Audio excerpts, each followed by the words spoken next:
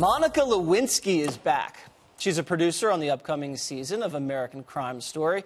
It's going to focus on her infamous affair with Bill Clinton. And get this, it's set to air a little over a month before the 2020 election. Greg, you were saying some things. I'm excited. I mean, she should be producing it. She's the closest person to this story. She should play herself. And Bill Clinton should play himself. It would be great. It'd be like a reunion of a reality show. No. Where are they now? No. Where are they now? Well, we know where they will be. She was great. And was it the Clinton affair?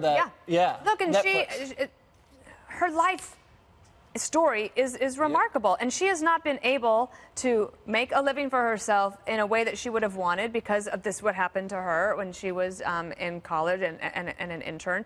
And what I really appreciate is that the producer of the American Crime Story said to her, I don't want anybody else to tell this story. You should be the one to tell your story. And he invited her to be a producer of the show. I think that's great. This is one of those moments in cable where, like, someone on Twitter will say, you know, there's a massive shooting going on and Fox News is doing Lewinsky. Yeah. This is like what they're going to get us for. But we did that other stuff at the top of the show. Donna.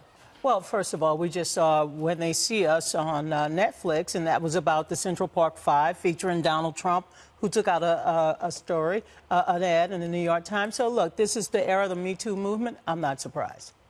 So back to to Monica Lewinsky and Central Park Five. Where did that come from? Ryan Murphy's, who is producing this. I watched The People versus O.J. Simpson, and Sarah Paulson is the one who is going to play Linda Tripp. Sarah Paulson won an Emmy for playing Marsha Clark, and it was fascinating to watch because it's a story that you've really never heard told in that way. And they say there's new information. It was Sarah Paulson is brilliant, and I will watch it just for her. And we should have. We'll have a 5 watch party. Oh, there you go. Greg, are you sure you don't want to add anything else? No, I don't want to add anything. Are you sure? He's trying to get me to say something that'll get me into trouble, and I'm not going to do it. Okay. And why are you opening this show with James Taylor? It was worth a shot. That's a great song.